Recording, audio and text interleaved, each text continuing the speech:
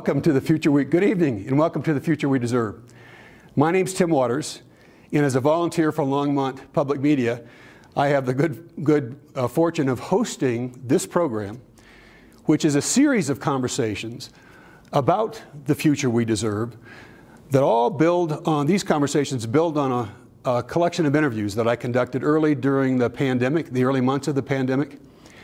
I interviewed over 70 Longmonters and I think 67 interviews. And if anybody's interested, those interviews all are posted on a Vimeo platform if anybody wants to watch them. But when I interviewed Longmonters in the early days of the pandemic, I asked them 3 questions. And the third question I asked was, what were your best hopes for the post-pandemic future? What's a future you'd like to help create and move toward? And many of the responses to that question kind of unfolded along a theme of balancing my rights with our responsibilities as members of a community. So tonight, I am joined by a panel of outstanding individuals and friends who have agreed to join me and join you in this conversation about my rights and our responsibilities. So welcome. Let me introduce Barb Bolthus. Barb is a faith leader in the community. She's also the director of Crossroads School. Rich Marsh. Rich is an active attorney, a leader in the community in so many ways. He's involved with policy advice. He's a litigator. He's also active politically. And in fact, in addition to being a friend of mine, he is my precinct leader where I live. Anna Lucaci. Anna is a healthcare professional. She is a member of Longmont's Planning and Zoning Commission, and in those roles, she's had to deal with these issues of my rights and our responsibilities. She's also an American by choice, and part of her story, her personal story, is of a deeper understanding of rights and responsibilities that I think important part of the story for all of us to hear. And Cameron Grant, one of the top 2 attorneys in tonight's program. Cameron is also a local attorney, and in his leadership roles in the community, and I know many people have worked with Cameron in leadership roles, one of them is as the chair of the Longmont Housing Authority Board of Directors until the Housing Authority was taken over by the city, and now he's the chair of the Longmont Housing Authority Advisory Board. And in that context, he's had to deal with these issues of my rights and our responsibilities with Longmont residents, with LHA residents in LHA properties. Welcome to each of you to tonight's program. I'm so grateful that the community has the opportunity to hear and participate in this conversation. It is difficult as we sit here in a live program on a Wednesday. And by the way, for the viewers, assuming there are some people out there watching us right now, 40 minutes into this hour, you're going to see a phone number come up on the screen. You'll have an opportunity to call in. We'd love this not just to be a conversation that you observe, but one in which you can participate. If you have alternative perspectives, you want to build on people's ideas, but if you want your voice in this conversation, Longmonters, tonight's an opportunity to have it in that conversation 40 minutes into the hour. So I don't know how we get into this without acknowledging the horrifying events of this week that occurred in Boulder, and so much of the tensions around rights and responsibilities in the broader context are around guns and gun safety and Second Amendment issues. And I don't want to take us there necessarily, but I don't know that we can. I just feel like I can't get into this conversation without at least acknowledging what a horrifying experience that has been and the reflections that we're all doing right now, not just in this conversation, but across the state of Colorado and across American society right now. So we'll come back to that. I want to start with each of you, giving you a chance to talk a little bit about your best hopes. I had a chance to interview 3 of the 4 of you. I tried to chase Cameron down and couldn't nail him down in those early interviews, but you all were part of those. And you had a chance to share your best hopes with me. And I'd like you to share them with the community tonight. So who would like to just get us started? All right, I'm going to go that same order. Barb, you get us started with. All right. Well, Please. I would say the one word that would summarize my best hopes are relationship. That I think it's all about people in Longmont relating to each other as individuals who care about each other and not as categories or as assumptions, but as people. And so being able to build those relationships to relate to each other in that way across all different kinds of lines of divisions and opinions, but to be able to build relationships that make for meaningful progress and meaningful opportunities to interact and work together. And that's what I love about things like this. Rich? Uh, in this day and age, it's important, I think, to be engaged with the community. And I do that in a number of ways, as Tim indicated. A lot of people don't. And I think it's important to knock on your neighbor's door. I think it's important to walk with people who are expressing an opinion. I think it's important to pay attention to what we're leaving behind for the next generation. So my hopes are that we pay attention to such things. Anna, you want to pick it up from there? Yeah, my hopes when we last talked were the environment, a clean air. We could take it with us. We had for a couple of months, we had cleaner air, cleaner water, a better Mother Earth. It was more appreciative of what we were doing with less cars on the street, less pollution, but also connection. Like we saw so many people on the streets just getting out and out and about, out walking, biking, just picking up these recreational initiatives. And we need to do a better job of facilitating these things for people when we're, planning, developments, or when we're revitalizing older neighborhoods. We should plan for those things because we all benefit at some point. Cameron? I'm going to make two comments. I think the first one, Tim, to kind of pick up from your reference to the tragedy in Boulder. I think one of my hopes for the future is that I don't have to worry as much as I do today about my kid walking into a grocery store. One of my sons lives in Boulder. That's where he shops. He had planned to go to that store that day, but something changed his plan. So that's not the kind of thing that I would like to have hovering over my thought process the way it does today. So it's hard to kind of break from that. But on kind of a bigger scale, like my hope for the future, one of them is that we find a way to end or ease the divisiveness that seems to be around us everywhere. I mean, we just finished an election year where didn't matter what I had to say. If I was blue and someone was red, they didn't want to listen to me. And I'll admit, a lot of times I didn't want to listen to them. And I think that plays directly into what we're talking about today. And what I'd really like to do is see us kind of follow that old guideline, seek first to understand, then to be understood. And I got to think that helps close that gap pretty dramatically. Well, anybody want to comment on anything they've heard so far? I'll pause. If not, Anna, I'm going to ask you to, I introduced you as an American by choice. So I think it's a good place to start. Given with your personal experience, you started your life in a place where you didn't have quite the options, I think, that Americans enjoy in terms of rights. And then there are some responsibilities to go along with those. So get us started with just your personal story, and from that we'll talk about what might generalize to a broader section of society. Yeah, and I want to echo what Cameron said. I think we all desire that future where we don't have to worry about our day-to-day lives, that ourselves or someone we love would go through that. So that's for sure, I think. Yeah, I grew up in Romania. It's in Eastern Europe, for those that don't know. And I moved here 13 years ago. I just have to recollect sometimes how many years have passed. And I was in my late 20s when I moved here.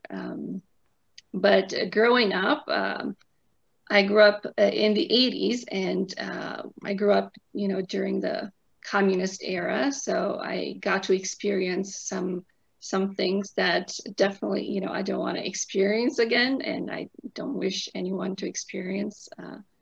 And we didn't have a lot of rights, but we had a lot of responsibilities. So I'm glad that, today I live in a country where there are checks and balances, and I can have responsibilities, but also rights. So I'm fortunate for that. And yes, it was a choice to move here. And again, I'm fortunate for that. It was, I don't know how much you want me to talk about those years. It was the first 9 years of my life. So I remember some things about it, and the food was rationized. So you would have a punch card that you would go, you were only allowed to get one bread per day per family, for example. And oftentimes I was the one going to the store to get that for my family as they were busy working. Or flour, again, only a bag of flour per month. And, everything, all the food was rationized, think of dairy, everything. So those things that are hard to imagine nowadays in a lot of the countries, even those that, are born now in Romania, it's hard to believe that those things were happening back then, 30 years ago, more than 30 years ago. Yeah. Well, you were born into a society with a lot of responsibilities and not very many rights.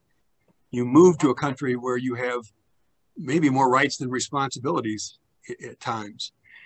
And you chose to go into public health.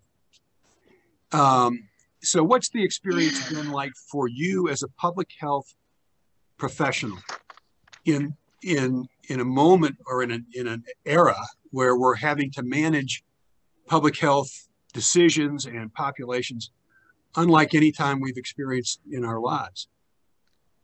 Yeah, I think maybe because I lived with not a lot of rights, and,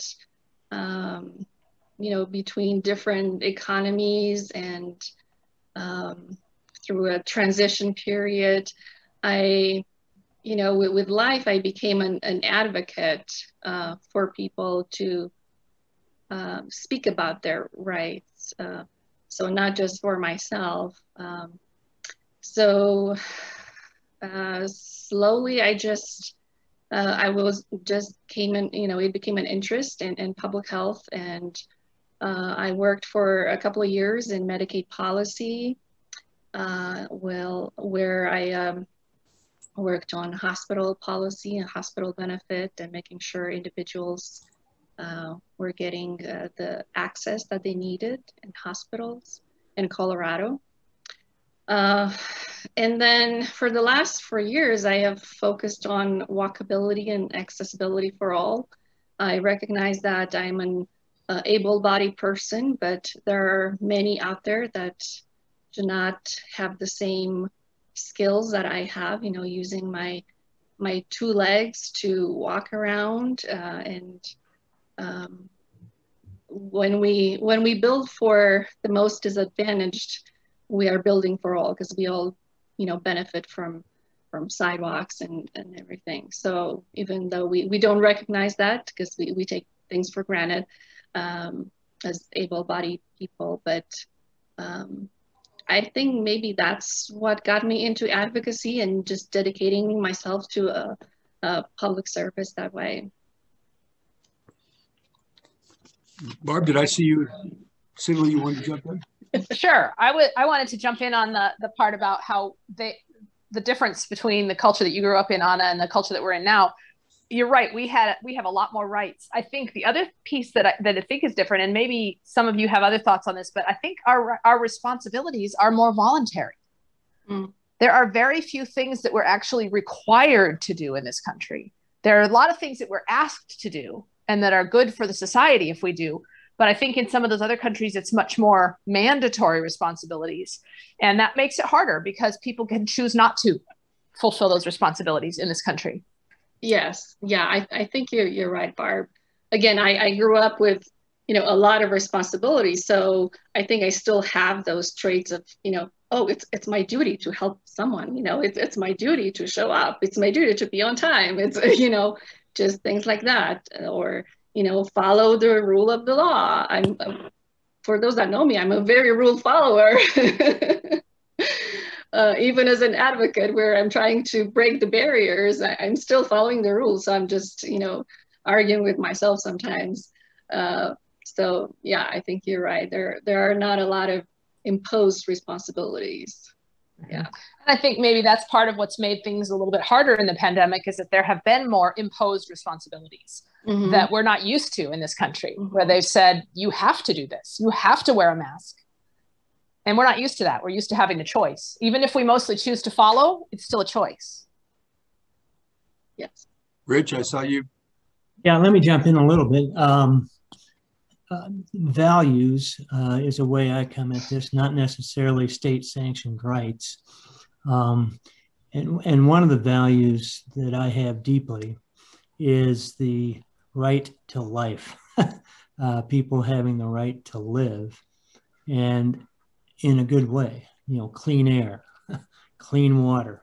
Those ought to be absolutes, no matter where you are, no matter what political system you live in. Unfortunately, that's not the way it is. But as you move into other rights, I think they are more conditional, and that you have to weigh what others, you have to weigh what effect your exercise of a right has on others.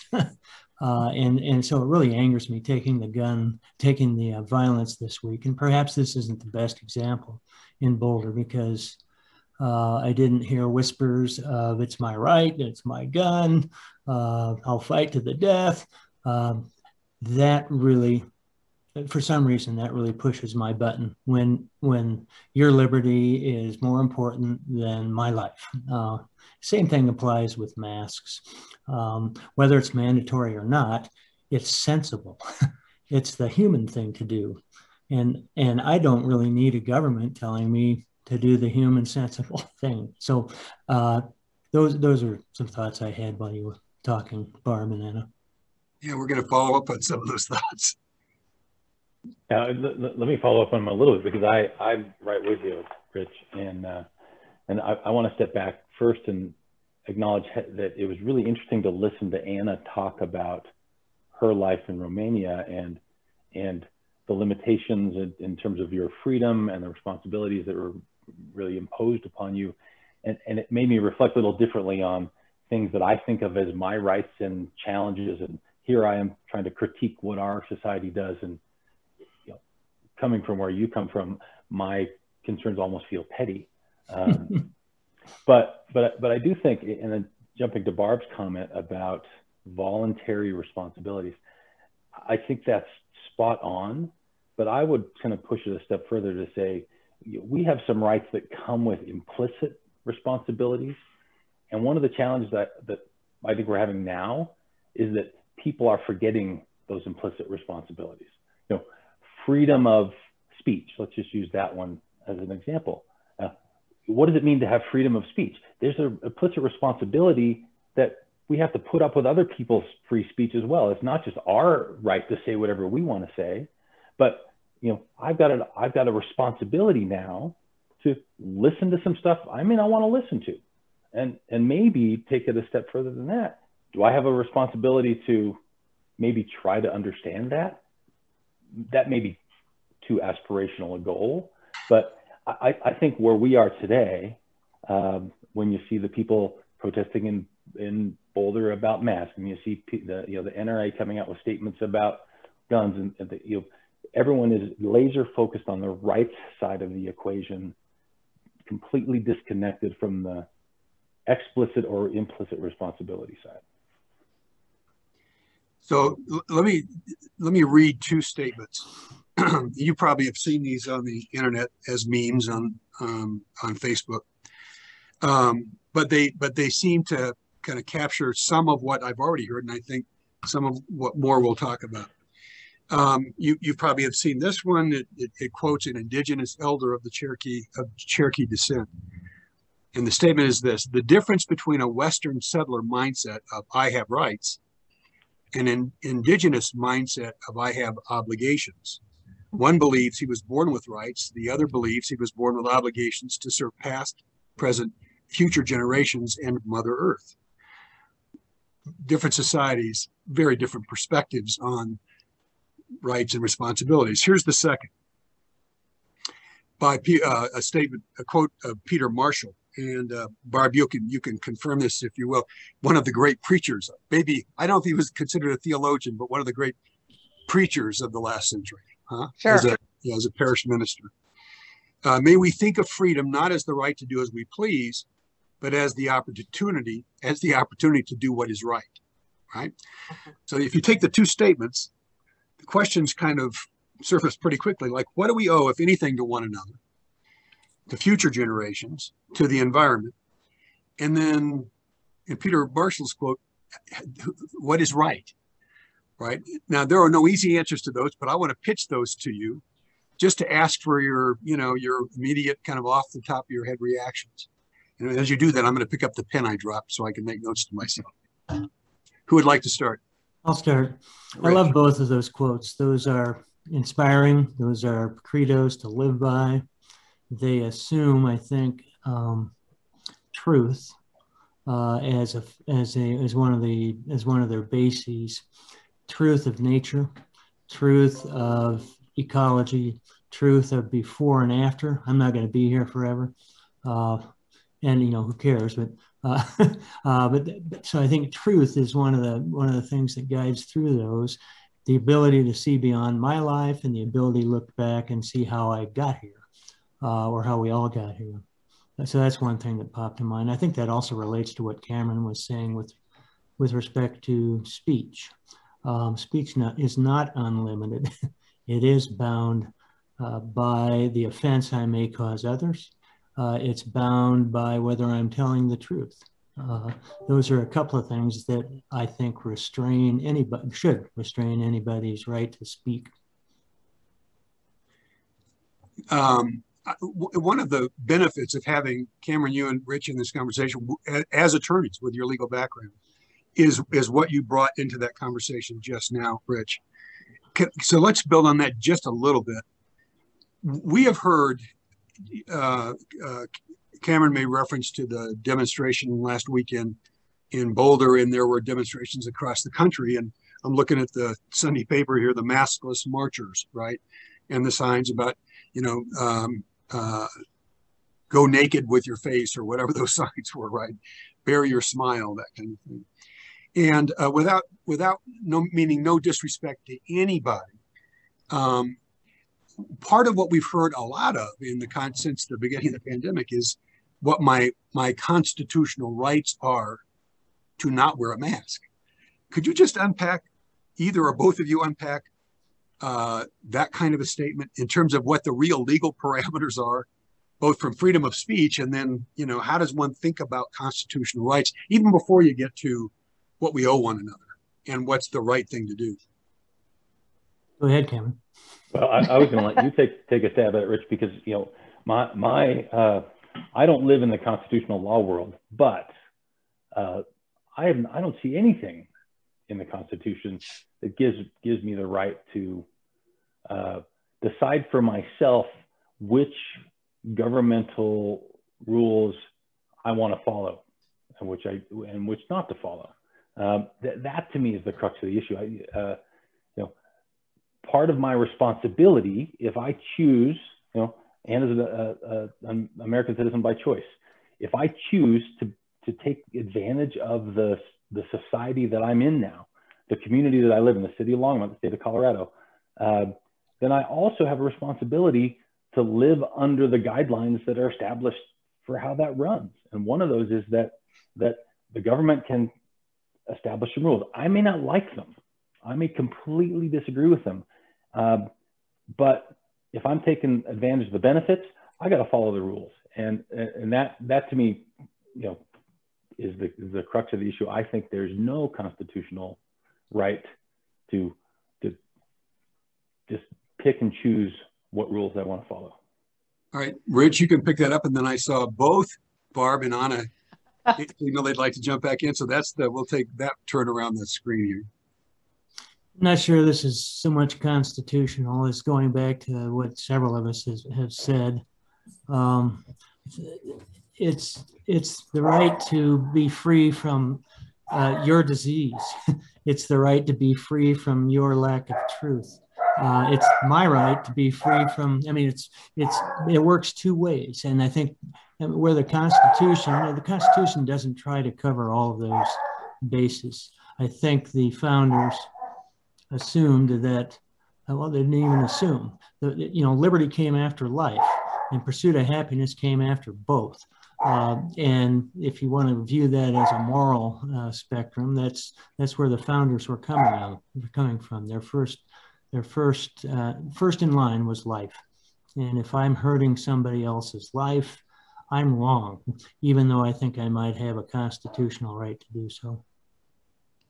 Barb? Well, and I would say too, one of the things we often overlook, and it's a clear example, is the mask ordinances, is that nobody has declared that anybody has to wear a mask. You can stay in your house and never wear a mask. It's only if you choose to go into a restaurant or into a store or in a crowded place that you're required to wear the mask. So that's your choice, whether you're going to go to that place and wear that mask or not go to that place. Even students who have to wear masks, supposedly have to wear masks in school, were given the option of a homeschool program for the year so that they would never have to wear them. We tend to narrow this to either or when there are really more options that we're not willing to consider because we don't like them as well. So I think that's an important thing to remember too in that. Anna, did you want to add to this? Yeah, I was going to say that how are you going to, respect each other's responsibilities and rights? If we all have the same right, how are we going to respect each other's right? And then, we all, I don't know if you guys played the game board Pandemic. There is such a game board, and it has been created long before the COVID-19 pandemic. But there is no winner and there is no loser. We actually all win or we all lose. It's a team effort. So we all work together to win a battle with a virus or whatever it is, or we all lose the battle. So we all have a responsibility, towards each other to help each other, towards our health, towards our life, to protect each other. And I would add. Go ahead, Barb. I would add to that, though, that I was encouraged at the beginning of the pandemic when we started seeing the modeling of how viruses spread, and if a certain percentage of the people followed the rules, then the virus would spread more. I was very encouraged to see that if 70% of us followed the rules, we would pretty much be able to contain the problem. Because I know that there are people who can't or won't choose to follow the rules. And so to know that there's a 30% margin for that makes me feel a lot more like we can get through this. Because there are so many who want to do the right thing, but then there are always a few who either don't want to or choose not to.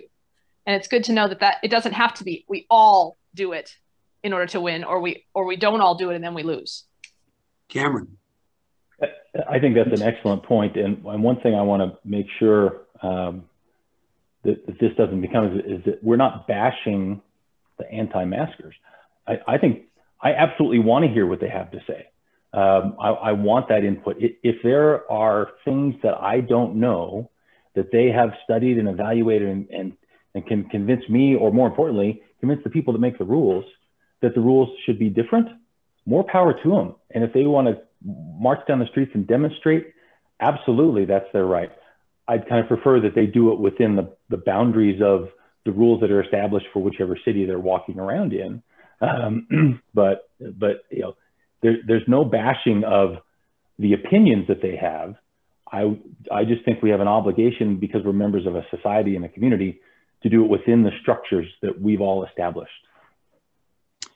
And if people wanted to learn more about the game that you took, the board game, where would they learn? Where would they get the information? Can they just Google that and Yeah, learn? I think you can, get it online, and there's actually a store in downtown. Now I can't remember the name of the store, and I don't know if I should name drop anyway. What is it? This is local public access television. We could do anything. Is it Fifth and Main, I think? There's a store that has all sorts of games, game boards, and comic books. If you're familiar with the comic book store, again, the name escapes me right now, but it does have the pandemic game. So yeah, we just got a new edition, and it gets more complicated. Like, it has some spy in there, so I was like, okay, this is I don't know if we want to deal with that in real life. Well, the longer we've been in this pandemic, the more complicated it's become. So true. So what are the parallels that come to your mind? As I think about trying to understand, Cameron, your comments are well stated, that the whole purpose of these conversations aren't to bash anybody. And in fact, if there are folks listening tonight who would like to join this conversation, I hope they will. But I personally continue to reflect on what are the parallels when it comes to at least public health and safety. If you take guns out of the equation, what are the other examples where we've all agreed these are things we do together because we owe it to one another? Because it's not just about how I want to exercise my personal rights or authority, but what we owe one another is a social order. Like, you don't drive 60 miles an hour through a school zone, right? Or secondhand smoke. People just pretty much, don't they? Or am I just making that up? People are sensitive to secondhand smoke and can't smoke in a lot of public places now. But examples like that, where they haven't been controversial, or they're not emotional, or they're not politically charged, the way the masking issue became so politically charged. Barb. Well, no shoes, no shirt, no service. Nobody argues about that. Yeah. Well, I'll pick up on smoking. I've been in bands, blues and rock bands off and on. That's right. That's right. You're a musician. And when the smoking bans came into play, it just shot a hole through the heart of live music. And, we had 6 or 8 people in the audience and 20 or 30 outside. And so, but your point is well taken. Traffic is one. You stay in the right lane and they stay in their right lane, and we don't run into each other. And I think we take it for granted after a while. And I'm going to go back. The respect is for life, and the respect is for your safety and the safety of others. That's implicit in both things you just mentioned, traffic and smoking. So anybody want to help kind of advance the thinking about how the masking issue itself became so emotional and politically charged? What was it, as Barb suggested earlier, that it was simply the newest form of government in the view of some overreach, right? Telling us what we can do or can't do. But the government does that, as Cameron is. That's the nature of an orderly society, right? That there are rules to follow, lanes to stay in, traffic and otherwise. What's your take on how this one got so charged? Don't make me talk. I'll let somebody else talk. Well, and maybe Anna, go ahead. Well, just a small observation. I think this country, since we were talking about the Constitution earlier, has a history of resistance to change because there haven't been many amendments to the Constitution. So it requires gradual transformation, and this was coming really fast at people. So it was hard for them to adapt and accept. And then the second part was, as you were saying, it came from top down. So a lot of people were having a problem with that as well. Yeah, maybe that was just it. that it was overnight, right? There was really no transition time, right? That you're having to adapt in real time. Yeah, Barb. I don't think in our lifetime, I haven't been through a situation like this before in my lifetime. So it was overnight. No, none of us have. Yeah. Well, I would say something. We all took polio. Well, not all of us, perhaps. I remember getting the polio sugar cubes when I was very young. And that was in the midst of apparently a polio endemic, at least. And, you know, I don't remember it a lot. I remember the sugar cube. You know, it's interesting. Guys our age, people, men and women our age, but I would say guys, because the two things we would all remember when we were fourth graders were those sugar cubes and our lottery numbers in the 1968 draft, right? Two things you never forget. Barb? Well, I would say another one that's happened in our lifetime, but not as quickly, but that I remember having some pushback on was seatbelt laws. It's another safety issue that was mandated by the government, and it was a change. It didn't go into effect quite as quickly, I don't think, but there was a generation that wouldn't wear their seatbelts, and then there was a generation who now wouldn't imagine starting the car without it. It's just become an accepted thing. Yeah, that's a great example of adaptation. Right. And it did take time. And I suppose that's true of the secondhand smoke issue as well. I'm seeing that we have 20 minutes left in this hour. So if if anybody's listening and you'd like your voice in this conversation, you should be seeing a phone number that shows up, and we invite you to call in, and I'll get a queue. I'll signal that there's somebody in the queue, and we'll welcome you into the conversation. In both the Peter Marshall statement and in the Cherokee Elder statement, there's this reference to what we owe one another. Anybody want to just reflect on, from your perspective, what do you feel like you owe? Not just your family. What do you owe your neighbors? What do you owe the larger society? And what do you feel like people owe you, right, as a member of society? I can start off with that, because I think that what I owe my neighbor or the stranger on the street is that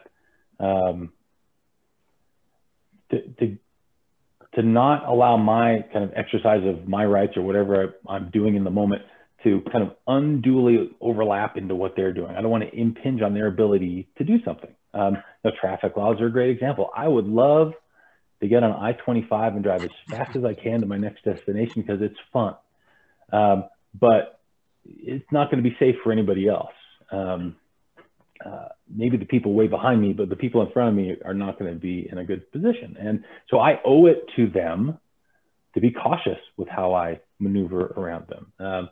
Even though I have a desire and maybe a right to get from point A to point B, but there's a way to get there without causing them undue risk. Rich. The Cherokee Elders statement probably grabs me more than the other one a little bit. I think the Cherokee Elder was speaking in terms of cycles. And I think Native Americans came to recognize that they were people of the earth, living with the earth, and it was sort of natural to see Earth's cycles. And it was important, I think there's a saying, to the seventh generation. You know, what I do today, I do for the seventh generation after me. And it was a respect for those cycles. And Anna mentioned it earlier about concern for the environment, concern for the planet we live on. And that's what comes up with for me with the Cherokee Elder. Any other comment on this? Sure, I will. One of the things that I'd like to kind of turn this around a little bit, because one of the things that's in our Constitution, or at least in some of those documents, is the pursuit of happiness and our right to pursue happiness. But the truth is, and I think we all know this inherently, is that you can't pursue happiness. You can't make happiness a goal. Happiness is a side effect of doing what's right, doing good, serving others. And then you find yourself in a place of happiness because you have done those other things.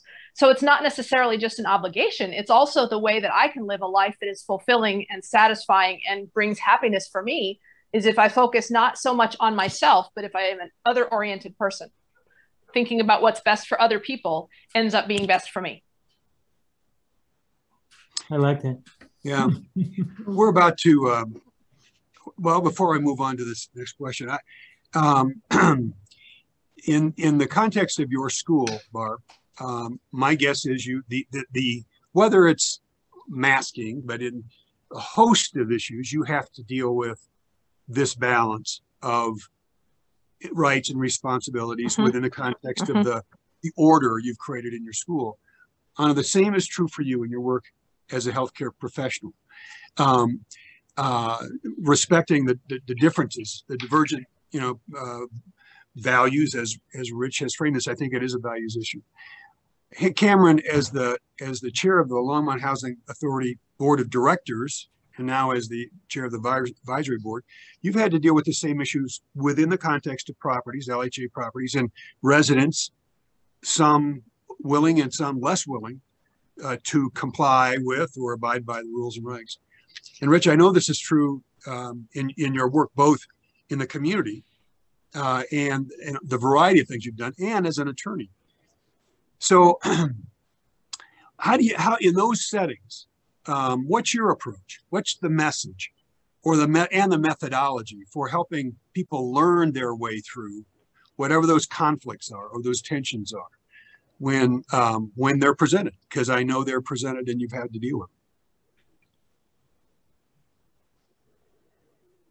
Well, I'm not sure the attorney framework is a place from which to answer that question, at least the type of law I practice, which is primarily civil litigation. But even so, there are rights, there are ways how you exercise or how you put forward your thoughts. There's rules of evidence, there's rules of procedure and so forth. So there is that framework, but I'm not sure there's an element of transcendence from a lawsuit, or at least most of them. Yeah, a little more transactional. Yeah, I would say from a school perspective, we deal with this all the time in helping kids figure things out. And one of the things that is really helpful is to frame things in terms of choices, because the truth is there's always a choice. A student can choose, you can tell a student that they can't disrupt the class, but the truth is that they can. They can choose to do that and we can't stop them. So the choice is, do you want to be in this class and be respectful of the others in this class and allow them to work? Or do you want to go work in the principal's office? That's your choice. You still have the choice to continue to be disruptive and be relocated and not be with your friends. And we have that in society as well, in so many different ways, where we actually have more choice than we recognize, but they may not be choices that we prefer. And so we can choose the way that allows us to have the outcome that we want. Well, some of what you described, there are consequences for choices exercised that may not be the outcome that somebody wants, and that's part of what's happening in the larger social context. In the school settings, there's just a little more. It's a little more clearly defined where the authority lies, and the presence is more timely probably than in the larger social order, right? When people are freewheeling. But I think the lesson is an important one. We raise our children to understand there are parameters, and there's a respect that has to go with the welfare, safety, learning environment, right? That others are experiencing, and it's not just about what your preferences are, but about what we need to do together here. How does that play? Anna, go ahead. Well, for those that know me very well, I don't deal very well with change, but that's because because I want to hear everyone. Like, I want everyone at the table. I want everyone to speak up and let me know why they want something or they don't want something. And, this is valid in both my work as in advocacy or when I worked at Medicaid. We had to reach across the aisle. We had to talk, with the legislative branch.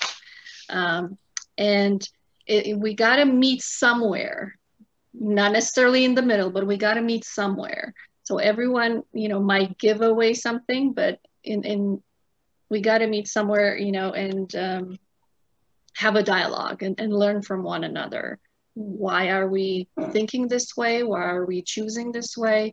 And where can we get to a common decision?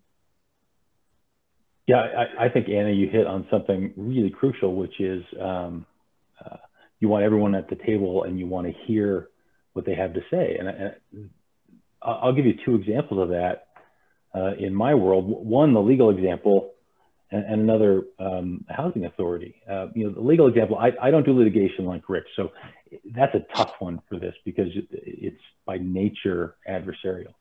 But I do a lot of contract work, so there's negotiation. And there's built-in give and take. If my client says, I want A, B, and C, there's a consequence to that. Okay, well, if you want A, B, and C, that means that the party on the other side has to get D, E, and F. And you can't, there's some give and take constantly. And so you really have to strive to understand the perspective and the interests of the person that you're dealing with and see how they can be married with yours. It can be a little more challenging in the housing authority situation. And the example is you have an individual who's living in an apartment. So their home is in the building and they are adamant that they want to do something. They need to be able to use their space in a certain way and they're demanding it. And the rules say no. How do you bridge that gap? That's not a negotiation anymore because they're already in a setting that comes with predefined parameters.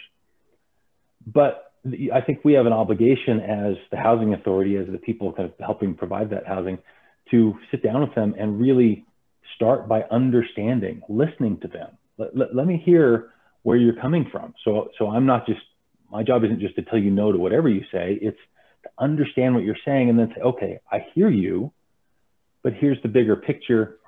Here's why we can't do that. Or maybe, aha, I've heard something in your request that I think we actually can do that our simple no might have overlooked. Yeah. Yeah, I'm so glad you brought that up because, with my duty on Planning and Zoning Commission is about the same. It's a quasi-judicial commission, so we got to follow the code most of the time. We don't have leeway to pardon? Most of the time? Sometimes we can say, okay, we approve this. We can modify. We have the authority, and we can interpret things, right? We can interpret the code, and that's fun when we can do that. But sometimes it's pretty black and white, and we can't change things for the residents that are coming forth with complaints. So that's hard. We've got just a few minutes left here, and we're now on a regular basis watching and listening, depending on whatever news source you're looking at, whatever news cycle you're in, about the reopening of society. And the reopening of society, where in many places around the world, including in the United States, the trends in terms of infection, not death rates, but infection rates and hospitalizations are starting to turn in the wrong direction, right? We've seen such dramatic declines or decreases in the last couple of months. And with the hope, right, of the introduced by vaccines, people are anxious to get back out. We all are, for all the reasons we all understand.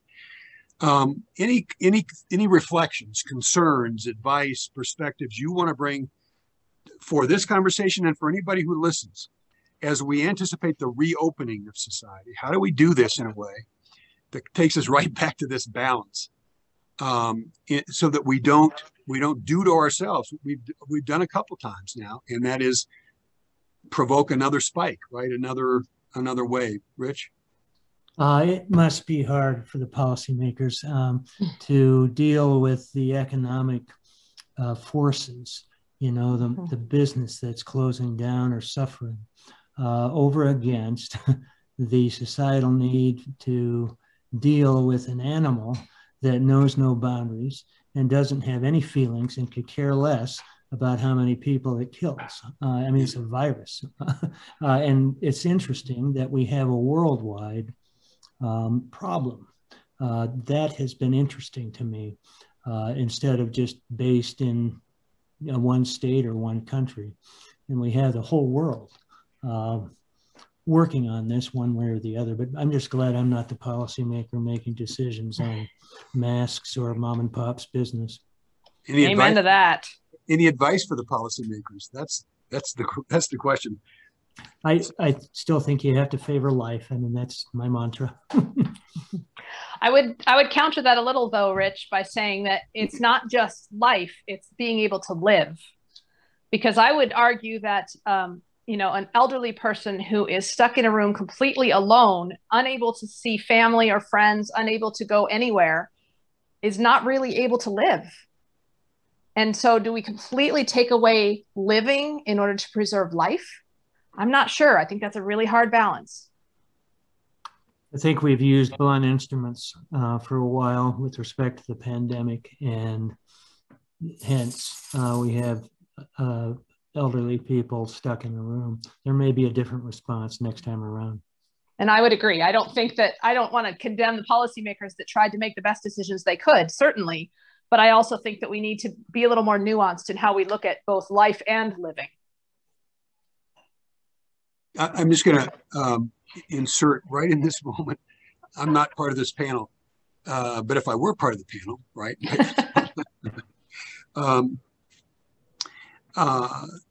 I think I just lost my train of thought. There you go. I should have just said it rather than go. Either Cameron or Anna want to jump in on this reopening of society. I think the advice to the policymakers, I don't have any advice. This is a challenging step, and in some degree, it was almost easier heading into this because there was a bias towards action. Just do something. Now we don't have quite the urgency. So I suppose my advice is this: don't fail to take action just because it's not urgent. And we probably need significantly more thoughtfulness now as we work our way out of this carefully, and to have some flexibility. The city of Longmont may have a great way that they roll it out, and then we should look down the road and see somebody else doing it differently and say, aha, maybe we ought to adapt. One of the realities or the facts of this whole series of conversations is the at least the intent that one builds on another.